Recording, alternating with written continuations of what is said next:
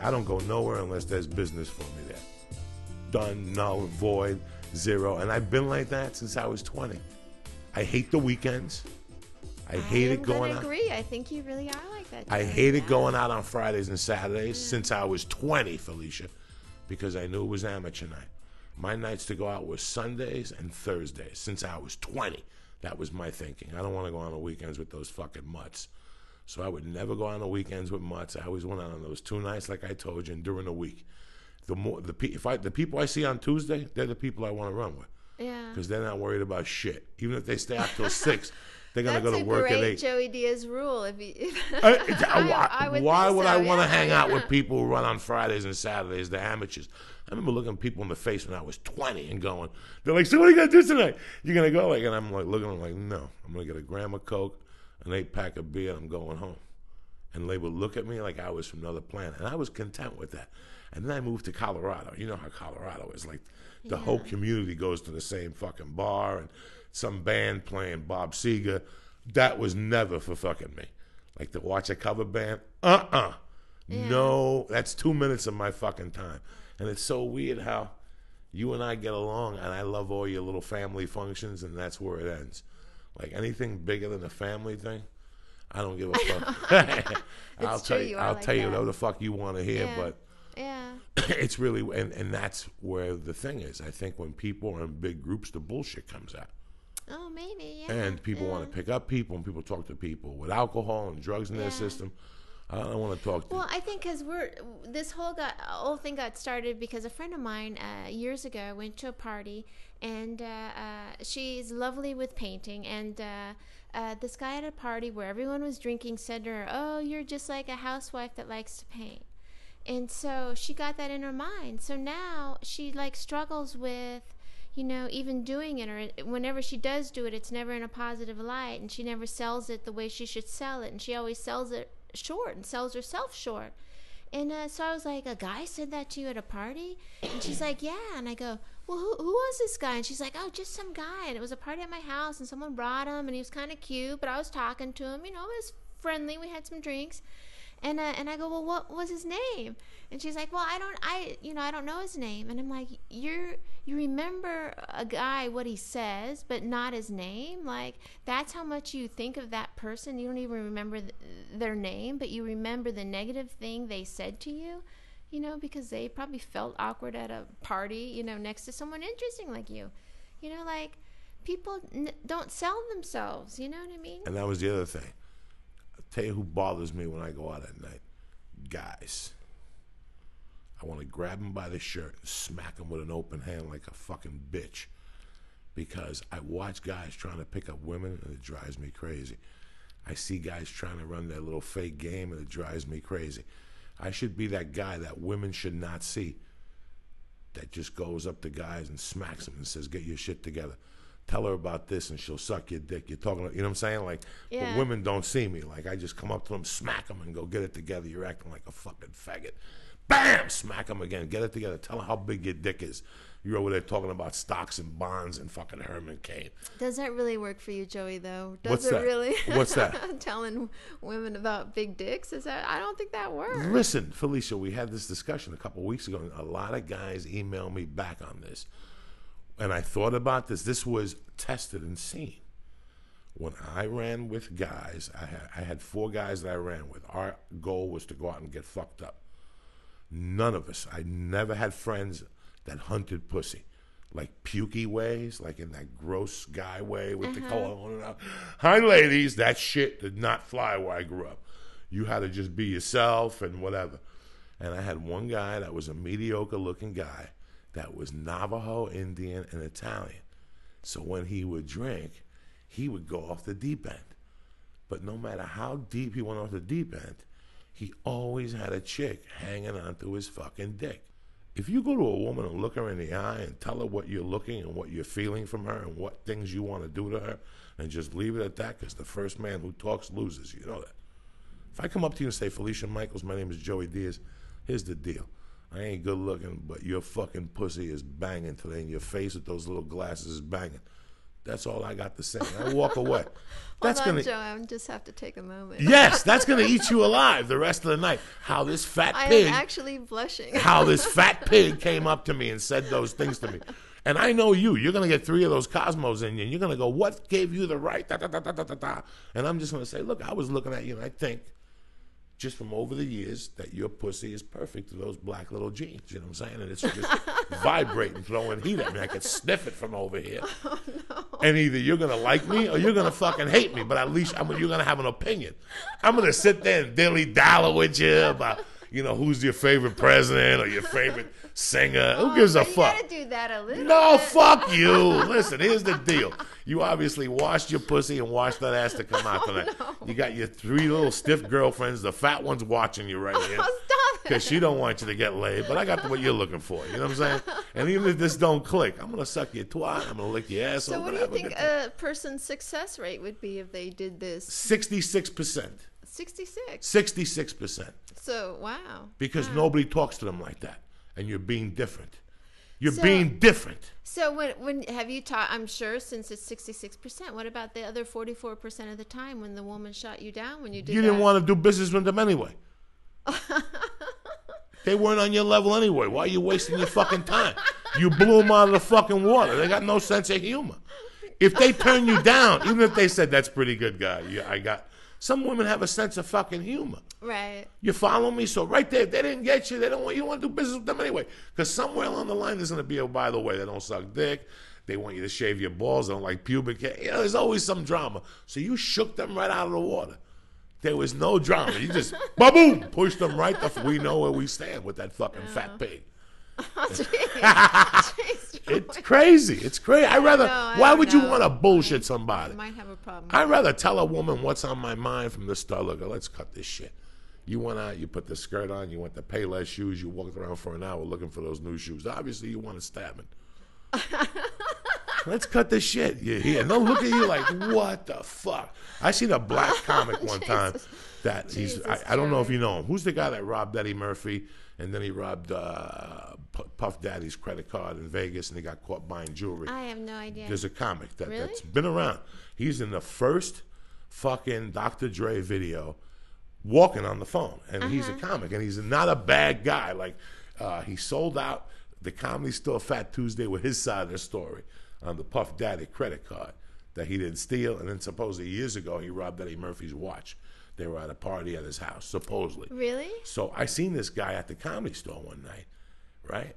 He's a big, good-looking black dude, and he's outside the Comedy Store, and he's talking to 2 chicks. I'll never forget this. And he's talking to the one girl. But as he's talking to the chick that he's going to leave with, there's a chick over by the sign where Kennison shot with the 22, the sign that says Comedy Store. The girl goes inside to get a drink. This cool black guy walks over to the girl by the thing and goes, listen, baby, you're my second choice. If this shit don't work out with the first one, it's me and you till the fucking wheels fall off. And she sat there like a French poodle. And I looked at this guy and said, that is brilliant. But you know why he got that? Because he got honesty. If he wasn't honest, there's honor amongst thieves. He just told the bitch. The chick was right there. She seen him with the Or woman. he's an asshole. Or he's a fucking asshole, Okay, whatever. Yeah, yeah. But you know what? Yeah. That chick sat at attention the rest of the night, and she was a 9. Yeah, because she's like, She oh was my she was a God, hot my little friend's boy. about to fuck a complete asshole. How No, do I she stop this? That's what she she's sat thinking. there knowing that she was number. If I came up to you and said, you're looking pretty fucking hot tonight, listen, I'm going to try to fuck that chick over there, but if shit don't work out, you're my number 2 on the list. You would hit me in the head with a bottle. Right. But you just blew out on that rate. I think that's down to like 22%. You can never. All right, but did he say this before they saw him on stage or after they saw him I don't on remember. stage? That I don't remember. That's my now question. You got me. Now you got me there. Because if he did it after he got off stage, makes complete sense. We're back, bitches. Be in the Beast podcast. Joey Diaz. My little beautiful Felicia Michaels with a black little tight corduroys on, looking good today.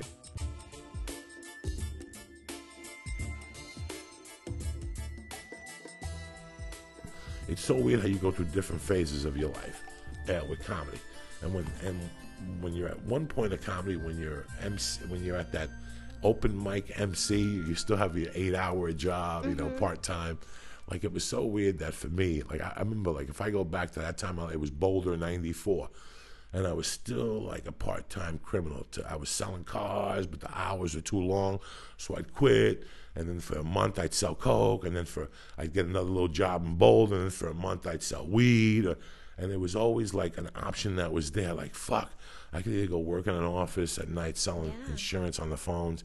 So, you had to do comedy just to go straight. Yeah, but it was funny how, you know, every time, like, I had doubts with my comedy, or I was having a bad month, you have to do something, you know, and sometimes it was catering. Like, when I moved to LA, it was catering and whatever. But then I moved to LA, after a few years of being in LA, I met people. And I knew where to get an 8-ball, and then they would have get a quarter ounce. And sometimes, once a month, somebody would come to me and say, hey, man, where can we get a quarter ounce? Can you hook us up? And if I knew them from the comedy store or something, I'd get it from them, and I'd make $60. I always knew. And I knew from looking at it if I could cut it or not, you know. And I was telling these guys the story. They created a big buzz. This week I got home, and I got like 10 emails from people in Dallas that it was all over the thing. And it was the Whitney Houston story. And I just wanted to tell you the story here. You know, and I didn't want people to think the wrong impression, because when you're in those Joe Rogan podcasts, you have to tell your story quick. It's like combat stories, so you really can't give the people a backdrop. So I want to give the people a backdrop, and it's pretty nice that we don't have a guest right now till later on. So this is what's great about this, so we could tell the story. And it was because Felicia was looking at me weird. Like, I've known Felicia for a long time, and 3 months ago I came in here, and Felicia, I'm like, Felicia, I'm out of stories. You know, I'm really out of stories. And then I was going to meet Stanhope, and I was thinking about when the last time I seen Stanhope was. And I was thinking about that he lived on the top floor of this building, and he had 2 chicks that lived in one apartment and another chick that lived next to him. And they were, all 3 of them were pretty cute. And the one girl was German, tall, like, she even had a little bit of an accent very lightly. She had grown up in Vermont or something. And one night I bumped into her at the 7-Eleven. She grew up in Vermont, so she was like Americanized. I'm sorry. And like, I don't fucking know, right? So I seen her at the 7-Eleven on Curson. Yeah. And I ended up going home with her and doing like a gram. And I didn't think she was going to give it up. And she finally gave me the monkey at like 6. And I went home. I had almost explained. I never seen her again. But then there was a redheaded chick that lived next door to him. That her car got hit. And I was nice to her one night, and she was really beautiful and voluptuous, big tits, the whole fucking deal. But she weighed like 160. She had a big ass, but she was thick, but she was like 23. She was really hot. She would come to the Comedy Store with dates, and one night she came to the Comedy Store without a date, and I ended up going home with her. We messed around, and then we had like this thing on Sundays that we'd mess around.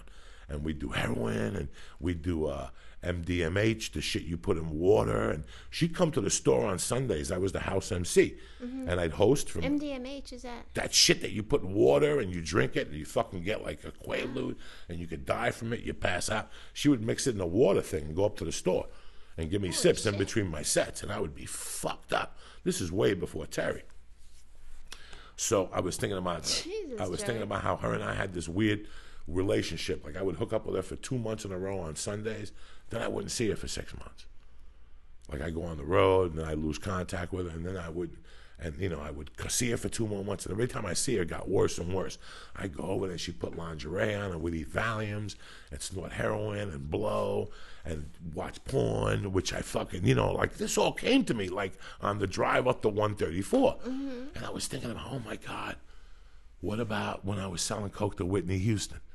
And I'm like, oh my God, that was the most fucked up time, because again, at the time I was living with Terry. I had just met Terry. Okay. This is what's amazing about Joey Diaz, because in your opinion, the time you sold that to Whitney Houston is story number 2,556. You know what I mean? It was nothing. That would be like in the top 10. No, it was nothing to me. It was nothing to me, because I've been around people. Everybody you meet has partied with a celebrity. And when they say it in a circle, it always seems uncomfortable. So I never really remembered. It wasn't like I partied with Whitney Houston. So it was like we just had a drug relationship. And it wasn't really Whitney Houston. It was her road manager. So it was the weirdest thing, because at that time I was getting $15 a spot at the store. If you got a main room spot, woo, it was like $80 or $90. And I was basically living off road gigs that paid nothing as a feature act in San Diego or Bakersfield or all those $100 gigs. And I always had a bummer ride, or it was a fucking nightmare. I don't have to tell you, when you're first starting out. And instead, a lot of comics hustle. My part-time gig was selling drugs to people from time to time. So one day I would buy weed on Curzon Street, and I was good friends with him. He was a comic, but he worked at CAA for a while in the main room. And he quit and became a comedian, but one of the guys he worked with was this guy that became a road manager to music acts. And this has to be 2000 because I met, or 2001, because I started hooking up with Terry in 2000. And like in that New Year's or something, she found a dollar bill rolled up. And she asked me, what is this? And I told her, and she goes, listen, I can't date you if you do this shit in the house, or don't. So I said, fine. So I was good for about a month, but then old habits die hard. And I just made a deal with myself. I can't do coke in the house.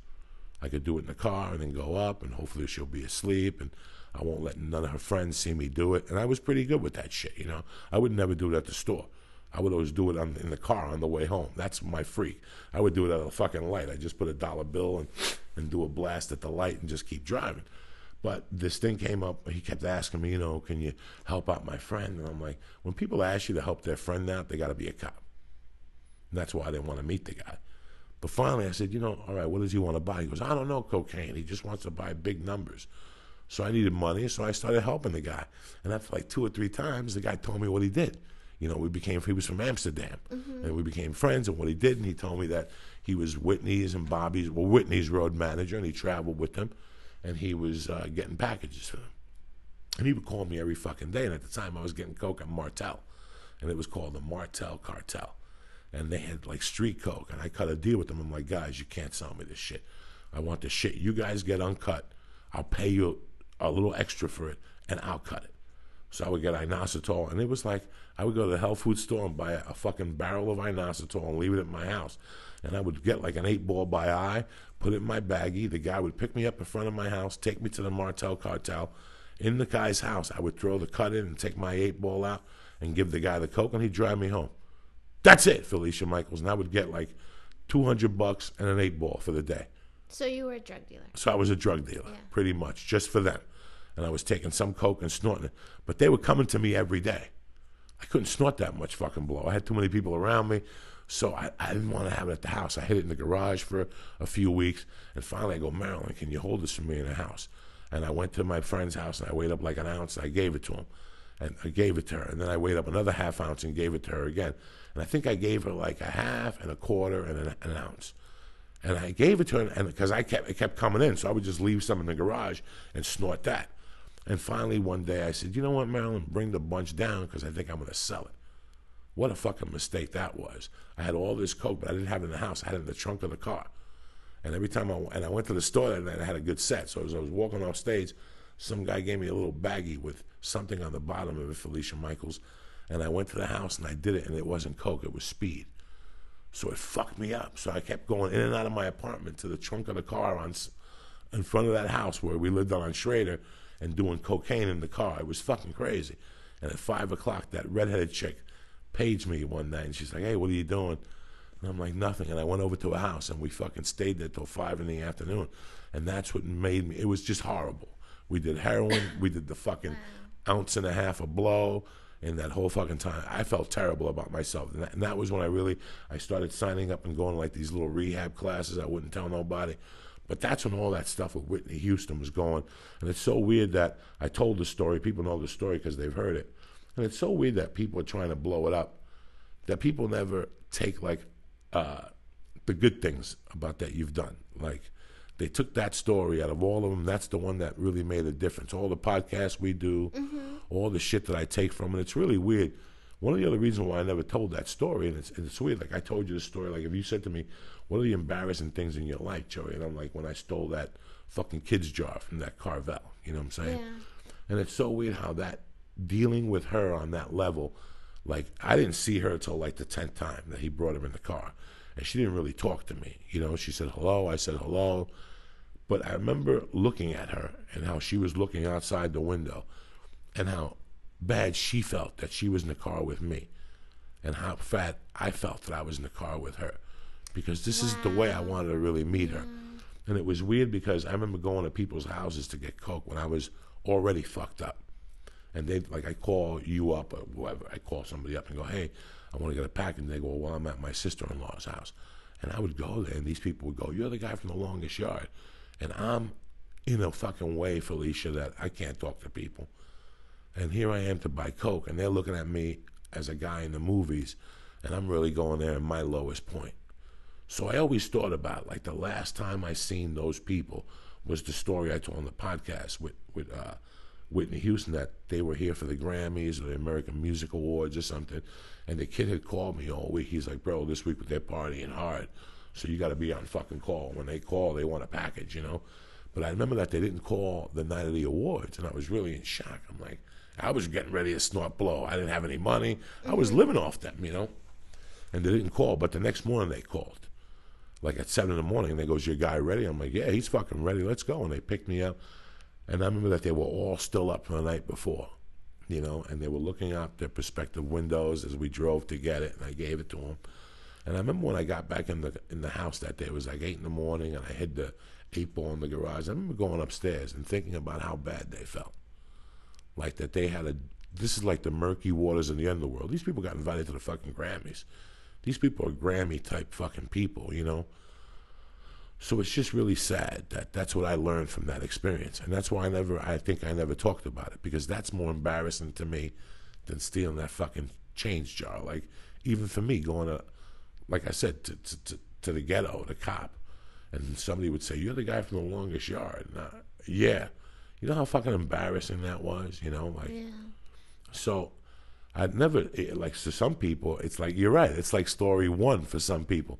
For me, it's like story 2,000 and whatever, because, you know, I don't even know. That's the way I was raised. Just watch, shut your mouth, and listen, you know? And I remember, like, seeing Lawrence Taylor years ago, 30 years ago, and trying to offer him a bump of Coke, and him wanting to beat me up at a bar in Jersey one night. Like, he's like, get the fuck out of here before I kill you, you white motherfucker, and all this shit. So, but it's just weird. Like, I've been thinking a lot about that story lately, and it's like, first off, I shouldn't have said it because it created too much drama in a way.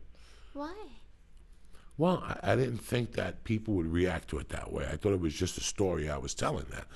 To me, like I said, everybody I've met has always said, oh, well, I party with this guy, or I party with that guy, or this guy did Coke with me, or whatever.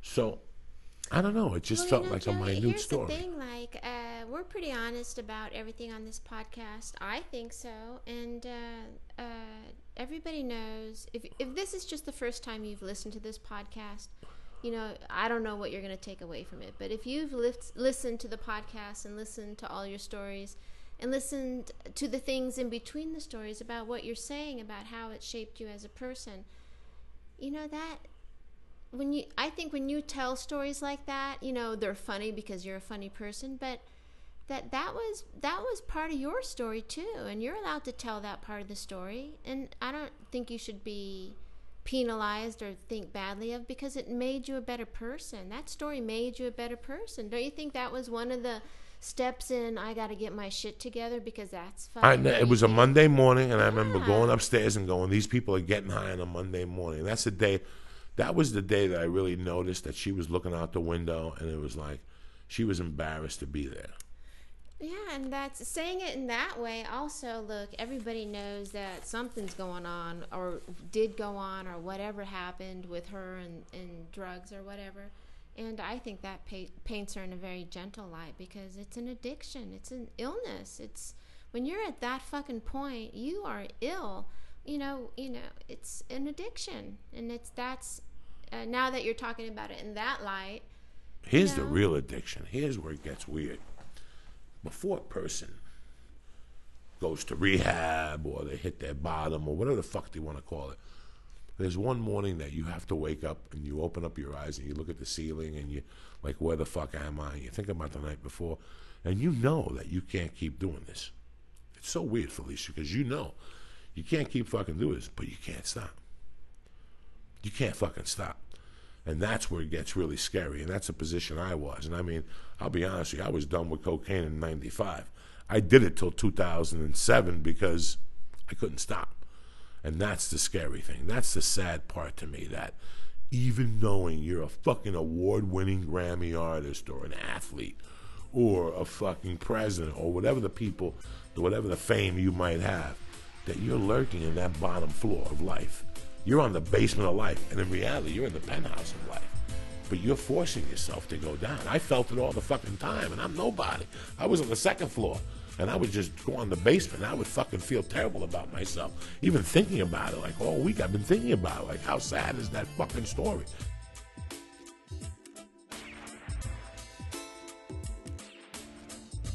I had a cookie party Saturday. I am now, to 30 of my best, closest girlfriends, officially a cookie Nazi. You are. I heard you were a cookie Nazi. You won't let nobody touch the cookies. And I got called out on it because there's this one mom. I'm just going to say her name. Her name is Sabrina.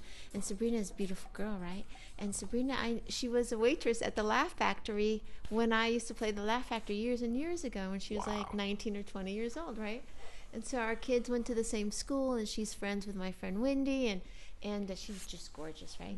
And so she never bakes. That bitch never bakes. Like, I don't know why Wendy invites her. A lovely woman, and I love her children, but the bitch never bakes, you know? And then after the party, we pack them all up, and we give, each person a little gift of cookies, and everyone automatically gets a little bag, whether you bake or you not bake.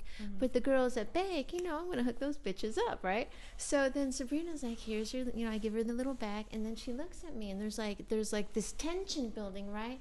And because she saw that I gave someone else 2 bags or another box. And she's like, I did roll a few cookies, like in a little balls. I said, what? And she's like, yeah, at least 10 of them. And then I was like, oh, all right. So I give her another box of cookies. And then she's standing there, right? And I'm like, yeah. And she's like, well, I have kids. And I'm inside, Joe, I'm like, what the bitch, fuck? You didn't bake. You didn't do shit. You know what I mean? You should have thought about this. I know. And then after the party, another friend of mine called and said, listen, I witnessed that whole thing, and it was so uncomfortable. I had to leave the room. Oh, my gosh. Like, oh. The war over fucking cookies. You see what I'm saying? Yeah. You see what cookies? Well, Terry got me a box of those cookies, the white box, and they were really good. They're good, I ate them. right? Yeah, they're gone. They're gone. Yeah, we ate them. Cookie We ate party them is that night. fun. Fuck yeah. No, they were great cookies, man. But it's weird when you bake something and somebody else comes and takes half your shit. And you're like, what the fuck? Yep. Oh, I yeah. can just imagine. And I squirrel away some for me, and then for the activity partner, and then for Wendy, because we're all throwing the party together. But What else is going on? You getting ready for the holidays? You got the boys and shit? I'm getting ready for the holidays and working on some technical stuff for a surprise that we have coming up. Now, let me ask you this. Do the boys believe in Santa Claus, or they don't give a Frenchman's fuck about Santa Claus? They gave that up about 2 years ago. Do we have to take them for a ride and then put the kid toys into the tree, then bring them back? Wow, look what happened. Santa showed up. Well, what happened is at Easter time a few years ago, my little one said, Mom, there is no Easter bunny. I said, what? How do you know? And he's like, I looked it up on Wikipedia. Oh, no.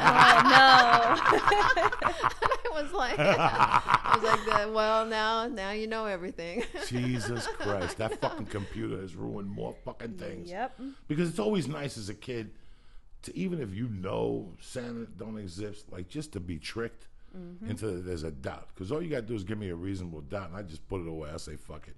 It didn't matter whether there is or there isn't. I got a G.I. Joe. Right. You know what I'm saying? I don't give a fuck. At first, you're a little baffled. Like, wait a second. I've been with Mom all fucking day.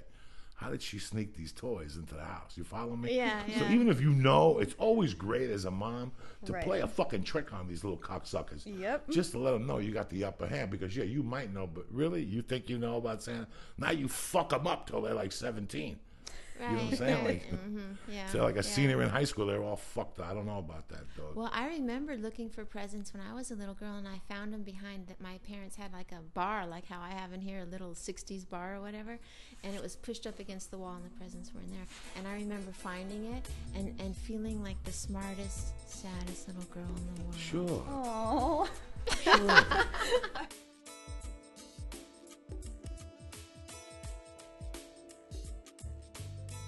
You know, it has been wonderful for us to have guests. I look forward to the guests every week. Every week. And sometimes I'm all like, I want to know who's coming, exactly all the information, because I want to Google everything and I have a million questions. And then sometimes I just trust you. And today's guest is quite lovely. Well, here's the fucking deal.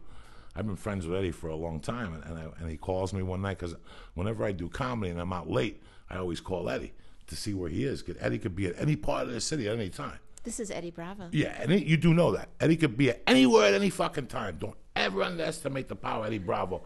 If you're landing in Michigan, call fucking Eddie, because he might be close by for a fucking seminar. And Eddie will take a fucking bus and hang with you. He's done it in Denver. I've seen Eddie show up. He was in a seminar at 4. So whenever I come home, I'm driving home at night. You know when you do comedy, Felicia, and you're driving home, it just defeats the purpose to come home to yourself. Because your head's going to fucking blow up, especially if you killed. Especially if you killed and you got to talk to somebody. Eddie's that guy. So I would call Eddie, and Eddie answers. He's like, I'm an El Compadre. And on Monday, that's why I took you that night on Monday nights. That's right. Because that's a tradition. On Monday nights, we go to El Compadre, we get a tamale. That's it. You eat a half a bag of the chips and whatever. And one night he shows up with Lex, you know, and I'm like, wow, this girl. But it wasn't like, we did a karate video the first time we met. We talked about movies. We liked the same movies. I called him the next morning. I'm like, I like this fucking one, Eddie. I like it, bro. He's like, oh, no, I'm just teaching her jiu-jitsu, you know? And I'm like, hey, Tried playing that game. whatever, bitch. She's got a hook in your ass, you know what I'm saying? And when we were looking for guests, I thought, who would be more interesting than a porn girl that is becoming a mom? And to me, that blows my fucking heart apart because both of yous, one was in Playboy, the other one was in whatever Penthouse, and you're both going to be fucking hot moms. Like, when I was a kid, there was no moms that looked like you fucking two. If to look like you two, you were bar chicks. You know what I'm saying? You're so sweet to include me on her list I'm because she dead is quite delicious. Both of you are fucking beautiful. But I just wanted to know the experience of what. First of all, just Lex Luthor, ladies and gentlemen. What the fuck? Yay, Lex Kassidy, a.k.a. guys. Lex Bravo, a.k.a. Lex Bakersfield, whatever. Got a million names. What's happening, beautiful? Not much. Trust me, I'm still in shock about this whole situation. You want to know what's going on? It's crazy. I can imagine what's going through Eddie's head. I think he's still in shock. Well, the guys, like I told you, the guys, it's like, I'm having a baby in 9 months. 9 months, Felicia, is like 10 years. In guy years. That's what we feel like. 9 months to us, 3 months. Ah, fuck it, you know. Yep. 2 months. And like I told you, Eddie, wake up, the water broke. What? What are you talking about? My fucking water broke. We got to get to the hospital. And that's when it becomes real. It's like what was the line you said the other night? That a woman becomes a mother when she finds out she's pregnant, and then a guy becomes a father when he first sees his child. Yeah. That's it. Yeah. Definite reality. Yeah. But poor Eddie, when I first told him, he kept trying to get me to pee on sticks. He's like, I don't know. I don't believe this. Okay, so then I peed on like 4 sticks. I'm like, all right, they're all positive. So we go to the doctor and we do an ultrasound, and the doctor's like, okay, here's the embryo, here's the sac, pointing it out. And Eddie's just sitting there with his mouth open. He looks at the doctor. He's like, is she really pregnant? Is that real? Is she really pregnant? Just in denial. Wow. It was hilarious. It was really funny. Poor guy. And how you feeling now? Like you were saying that you're 3 months away and you're fucking, you know. Yeah, it's going by, well, for Eddie, it's going by quick. For me, it's going by extremely slow. But, yeah, it's getting there. I just can't wait to get it over and done with. I'm tired of being sick and tired and not being able to do the things that I used to do. It's a whole shock, you know, like one moment you're living your life for yourself and the next moment you're living your life for something that you haven't even met yet. Well, let's backtrack a little bit because I just met you and I have questions. Yeah. So you are a porn star. Yes. Yeah, and I mean that with great love and respect. And you know, when I didn't do comedy for a long time, I took a hiatus, like a 9-year hiatus, and during that period, I worked for a photographer, Michael Greco, and he went down into Vegas where they do the big awards show, and he made a coffee table book of porn stars. It's a really beautiful book. He's an amazing photographer, and I got to go and be like the camera assistant. Nice.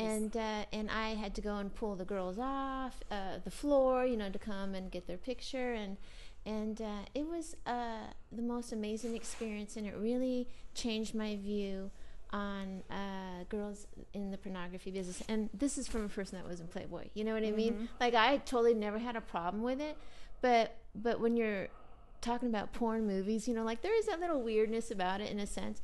And then I had to be around all these people for a week, and I really enjoyed it. You know what I mean? Like, you got to really see a different side of the business. You know, some of it was a little awkward, and kind of ugly, and then some of it was like, whoa, Jenna Jameson. It was like when she came in the room, it was like Oprah arrived. You know what I mean? Right, like, everyone stops. So, yeah, it was a really cool thing. And so I would like to know your journey and how you quickly, if you could, got into pornography. How did that come about for you? It's kind of a funny story. I used to be married, and my ex-husband was in the Marine Corps. And one day he asked me, he's like, will you please send me some naked pictures? I said, okay. So I knew a photographer through a friend. I got that photographer to take pictures of me, and we're looking at them. We're like, holy shit, these are pretty good. He's like, yeah, what do you want to do with them? I'm like, well, I'm supposed to send them to my husband, but I don't know if I want to now. So I scanned them, put them on the internet, and I just started working. I don't know, it just happened within a day. Just taking those pictures. I never sent them to my ex-husband. And I just started working. Like, I started throwing them up on OMP and Model Mayhem, and that was it. I mean, my first year in the industry, I worked almost every single day. It was nuts. Wow. Yeah, and then I got divorced shortly after that. Well, you know. Most people can't hang with that. Right. So, yeah, I started out doing like all Playboy style modeling, just nude modeling, that's it. And then it became more progressive into me signing a contract with Vivid. So I was just doing girl. And that's been the extent of me in the industry is just girl. Nothing crazy like boy girl or anything. Wow. Yeah. So for 7 years, up till 6 months ago, I was in the adult industry, and I loved it. It was amazing. So then let me ask you this: at any time, did you think, as you were doing that, and did you think, oh, wow, one day I might be a mom, and this could be sticky? Yeah, because the whole time I've been wanting kids since I was 18, so I knew that day was going to come. But on the other hand, I'm not afraid of it, because, you know, like one day when my kids ask, I'm not going to be afraid. I'm not going to throw it in their face, but, you know, I'm not afraid of it, because I don't feel like I've done anything wrong. So, you know, I got to be upfront and honest, but I don't think there's going to be any negative backlash from it, you know, from my kids. So you stopped working 6 months ago? Yes. And were you scared when you found out? Yeah. I was definitely afraid, in shock for a while. And then, you know, Eddie got home, and I couldn't even tell him. Like, the words would not come out of my mouth, because it just seemed so unrealistic for me telling him that I was pregnant. So it took a little while, and then I finally told him, and once I said it out loud, then it became more realistic. Yeah. So... And if I'm impolite, please excuse me, you know, because sometimes I'm not the most tactful person, as giving my nickname Cookie Nazi. But are you going to continue your career after you have the baby? Is that wrong to not assume it or assume it, you know? No, some girls do, because I have a lot of friends in the industry that have kids, and they continued working afterwards, and then some have retired. Mm-hmm. So everyone, you know, does it differently. I don't really know exactly what I'll do. More than likely I'll stop, you know, because I've kind of closed that chapter of my life. Oh, wow, okay. But yeah, so I'm looking forward to being a full-time mom. Oh, wow. Mm-hmm. Very cool. You know, one of the highlights of this show was, that I'll never forget, was Felicia, and I told you the other day, coming on the show and telling me that one day her kids are going to find out and they're going to ask you. And the day came, and, you know, he asked Felicia, and Felicia said she stopped for a second, and then he goes, you know, really, Ma, you in Playboy? Is that true that's where the world's prettiest women are in Playboy, and that everything turned around?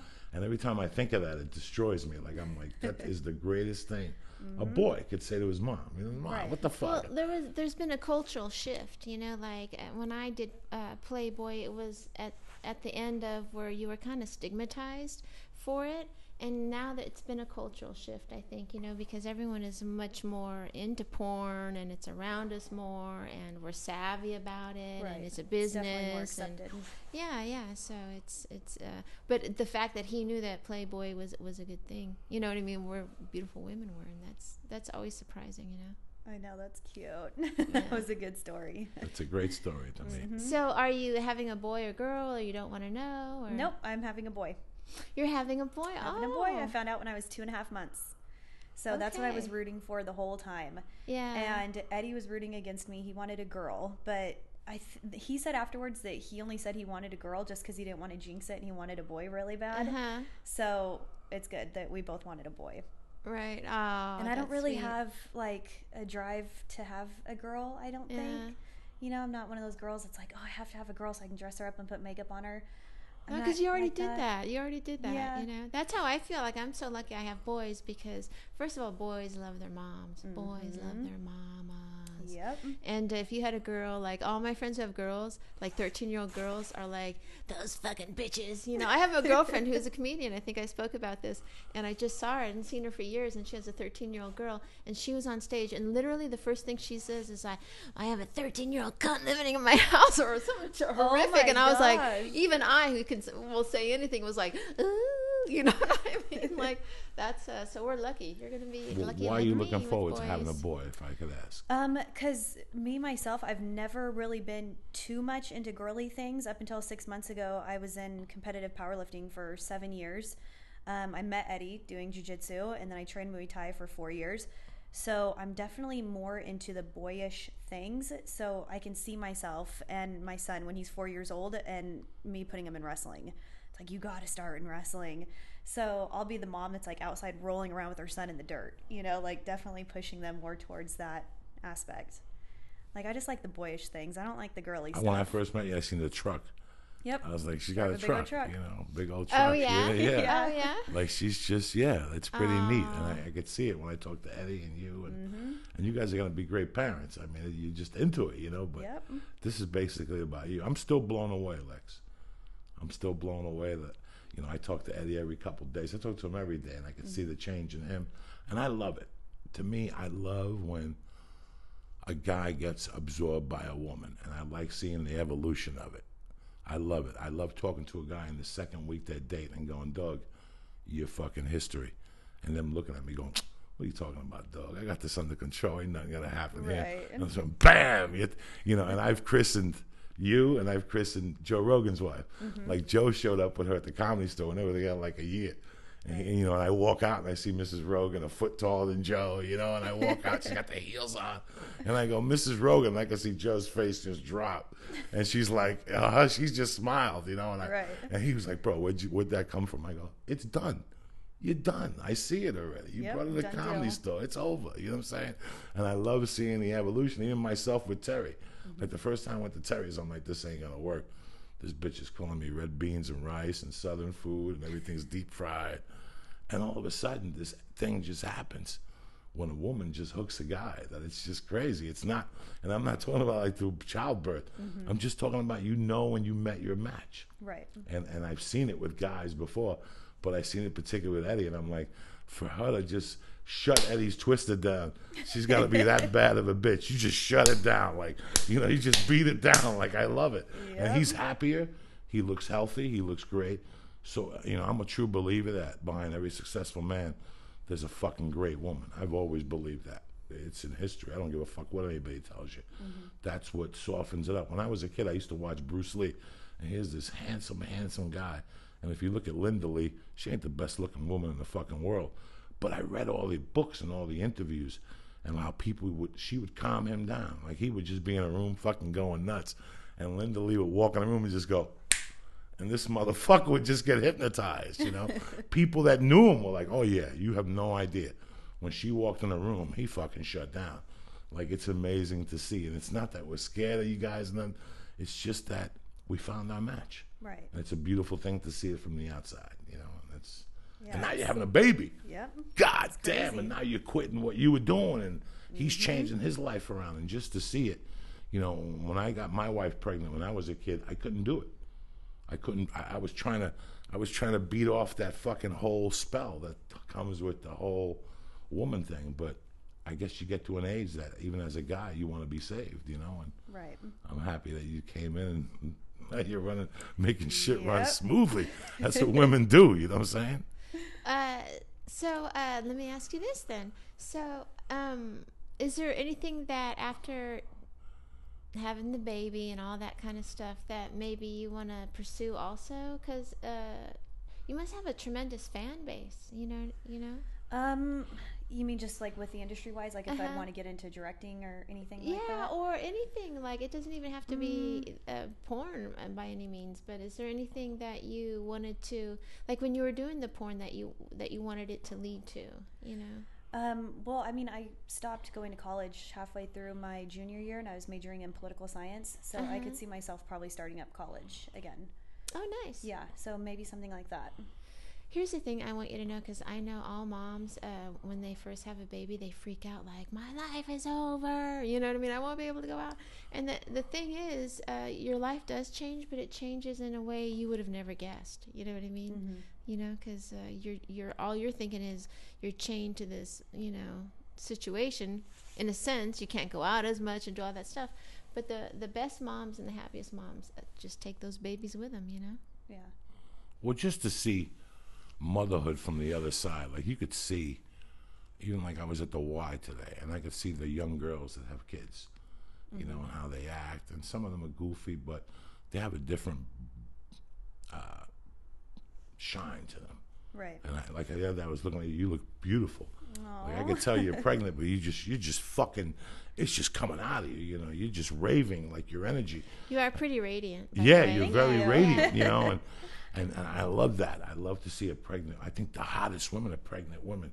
9 months. When I used to live in Colorado, and I used to see those girls with Sorels on, with warm-ups and the gut hanging, I'm like, that bitch is banging. Look at that woman going swimming.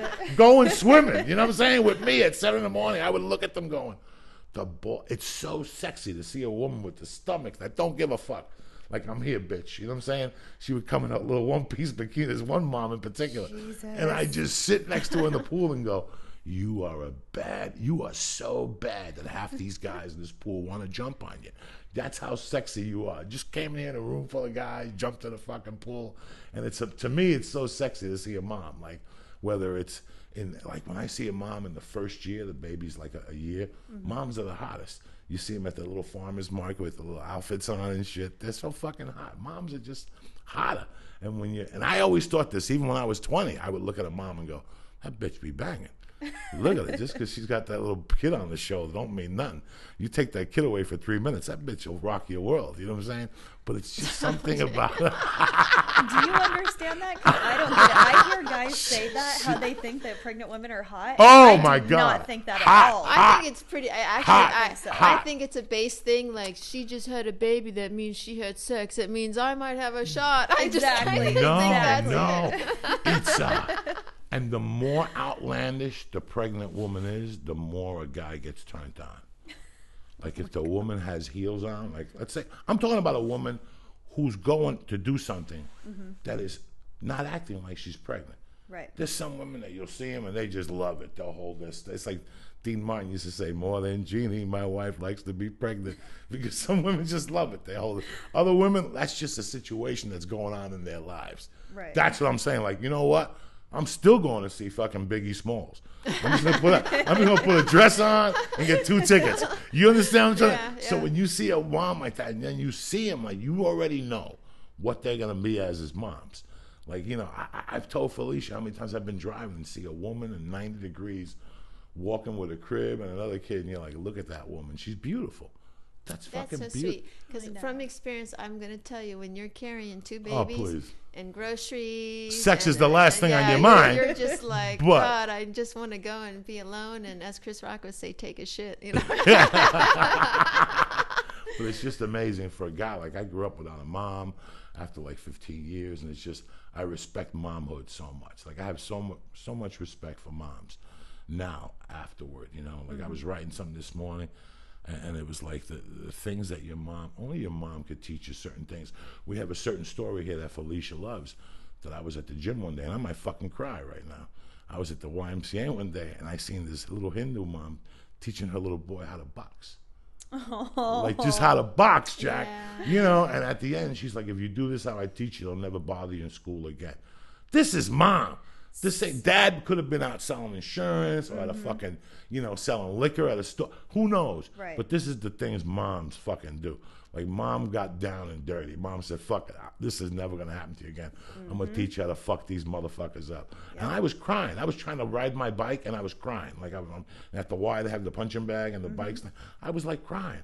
I mean, that is what it's all about. Mom finally said, this shit ain't happening no more. Right. You know what I'm saying? This shit ain't happening no more. We're going to go out and learn how to fucking do the hands. And that, to me, is the sexiest fucking thing in the world. And it's very endearing, you know. It's very, like, it gives you that faith in momhood. Moms Right. are the shit, man. Yeah, it's amazing. She's taking matters into her own hands. Yeah, moms are what Yeah. it's all about, bro. Yep. You remember Because whatever your mom tells you you're the the rest of last your life. stop. You're the last stop. No matter what happens, you know, the mom is the last stop. You gotta, if something goes wrong in your kid's life to a certain point, you're responsible. You gotta fix it. You know?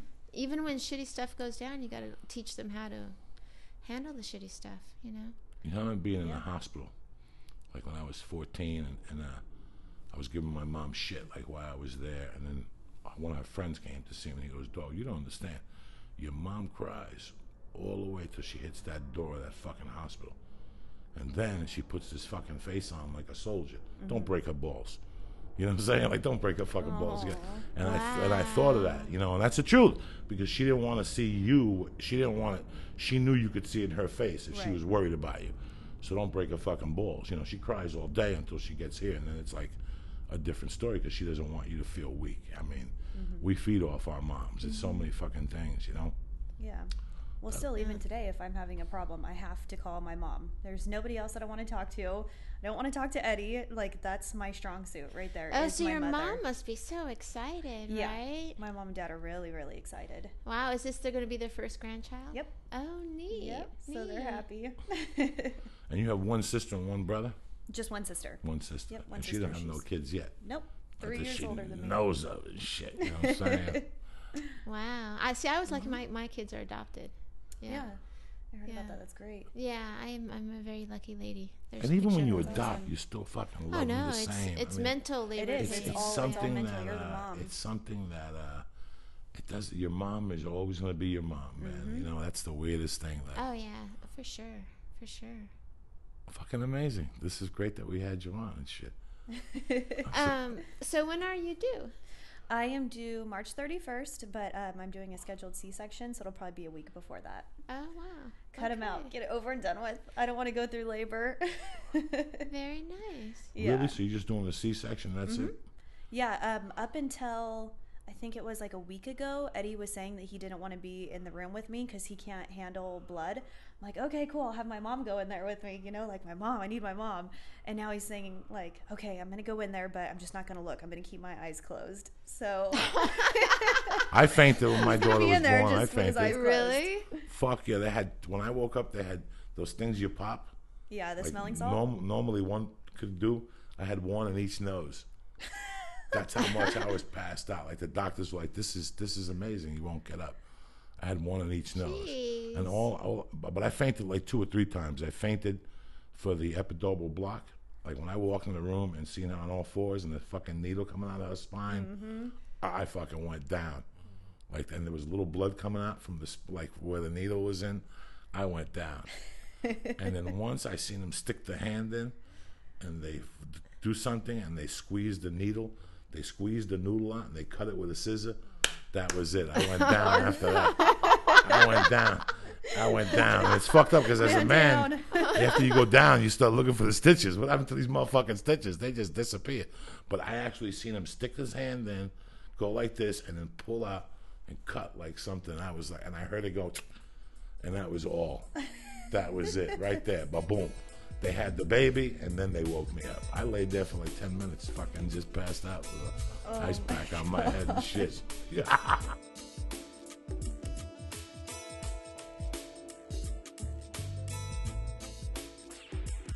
Is there a reason why you're going to do a C-section or? Just I hear so many horror stories from all my friends that have kids of ripping all the way to their asshole or their lips exploding because there's too much pressure. I didn't think that was What going to come out. explodes? Yeah. What explodes? Like their lips, like their outside lips from too much blood pressure going down there, and you know they're not dilating right. And I had a friend whose lips just blew open.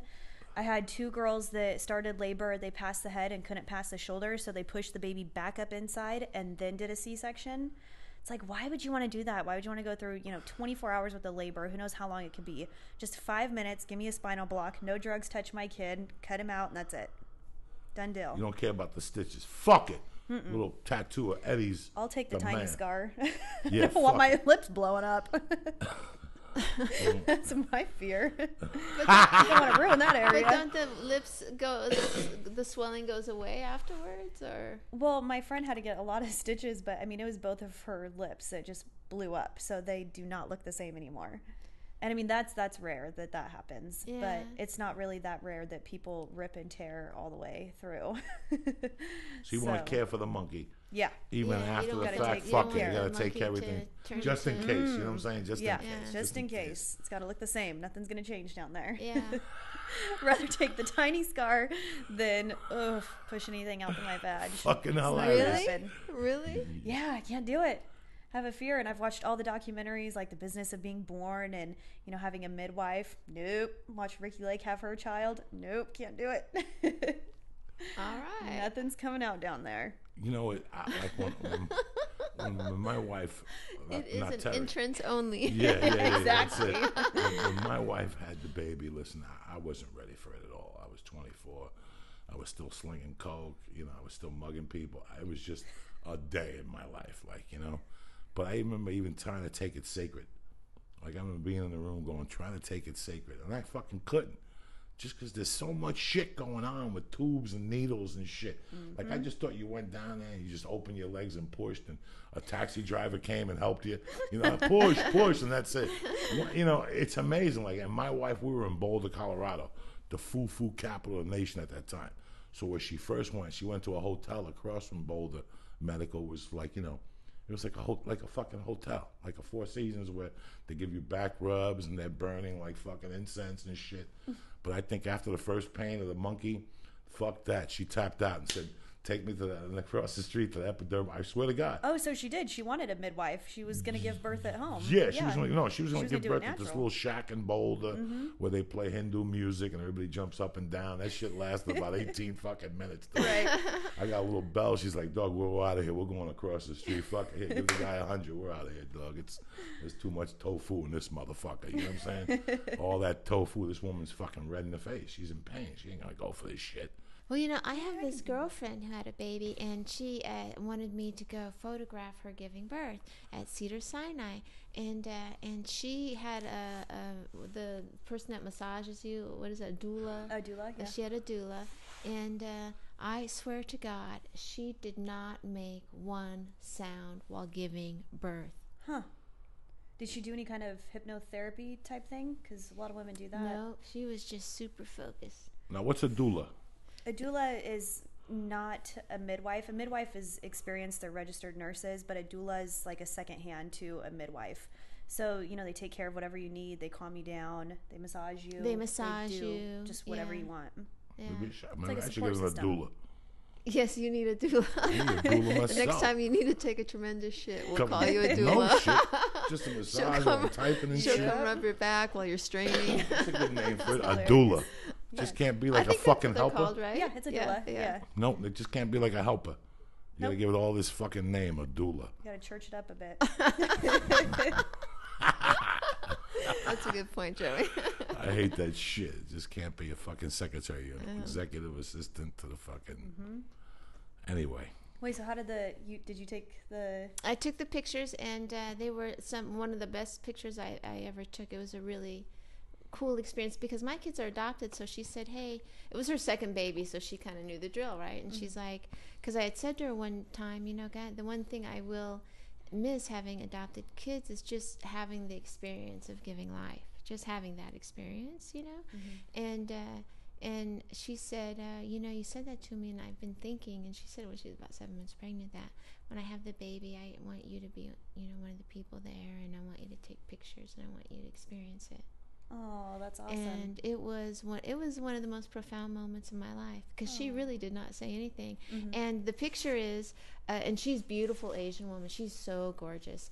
And there's a picture, and it's this big someone who's a big gynecologist here in Beverly Hills, and he's, the woman's laying there, my friend, and her legs are up, and he's standing, and the light goes bright, and there's a little baby arm reaching up for the light, Oh, that's and crazy. and the father is in the background crying.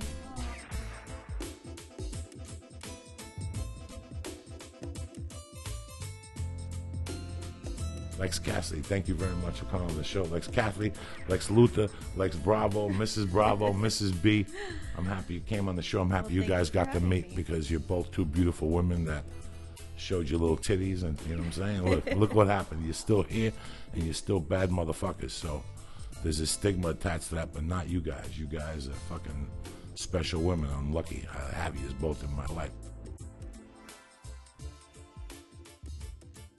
So let me tell you something, guys.